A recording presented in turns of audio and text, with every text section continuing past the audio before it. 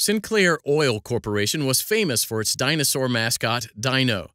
By the 1960s, the gentle giant was displayed in the Macy's Thanksgiving Day Parade and at gas stations across the country.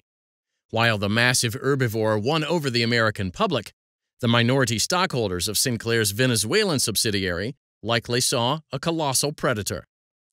Frank Levien was a minority stockholder of Sinclair Oil's subsidiary, Sinclair Venezuelan Oil Company, also called Sinven for short. Sinclair Oil was Sinven's parent company. By the late 1960s, Sinclair Oil controlled Sinven's board of directors and owned 97% of Sinven's stock. Sinclair owned other subsidiaries too, including Sinclair International Oil Company, which we'll call International Oil. Between 1960 and 1966, Sinclair made three business decisions for Sinven. First, Sinclair caused Sinven to pay out $108 million in dividends, an amount in excess of Sinven's earnings. Since while Sinclair expanded internationally, it gave the development opportunities to subsidiaries other than Sinven. Third, Sinclair caused Sinven to sign a contract with International Oil, which International Oil then breached. In 1969, Levien brought a derivative action, which is a form of lawsuit that allows stockholders to sue on behalf of a corporation if the corporation opts not to sue for itself.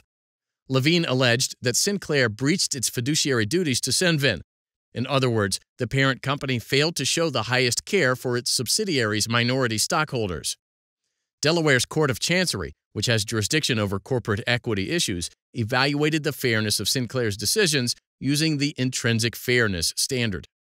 Under that standard, Sinclair had the burden to prove that the transactions were highly fair. The court declined to use the business judgment rule.